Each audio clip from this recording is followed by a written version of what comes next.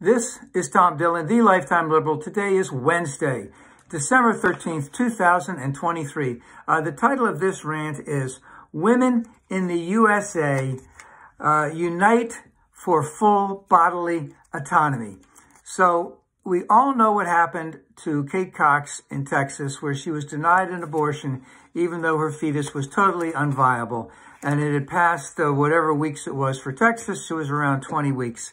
We all know what has happened, but I wanted to bring up a few important things. Number one, the Texas Supreme Court was made up of 9 people, all white, 6 men, 3 women. Number two, that Supreme Court basically blamed the doctors and saying that it was the doctor's fault, that they hadn't proven that she was sick enough for an abortion to be okay.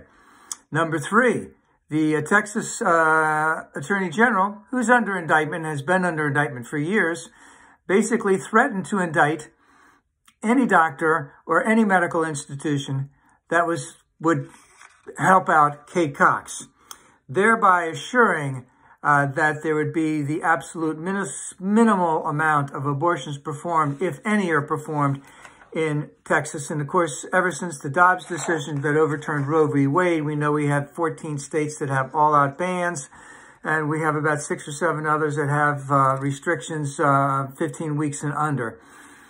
And it has caused irreparable harm to many women all over the country, especially in those states.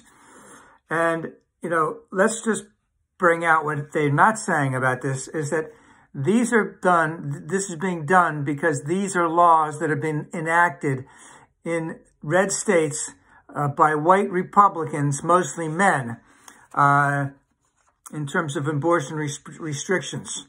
And they will not stop there, and they're going to continue to try and restrict women's bodily autonomy.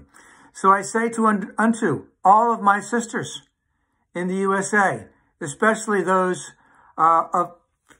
of color, and to all the men who love them, use your power and vote every single one of these Republicans out of office, because that is the only way you will have an opportunity to have full bodily autonomy.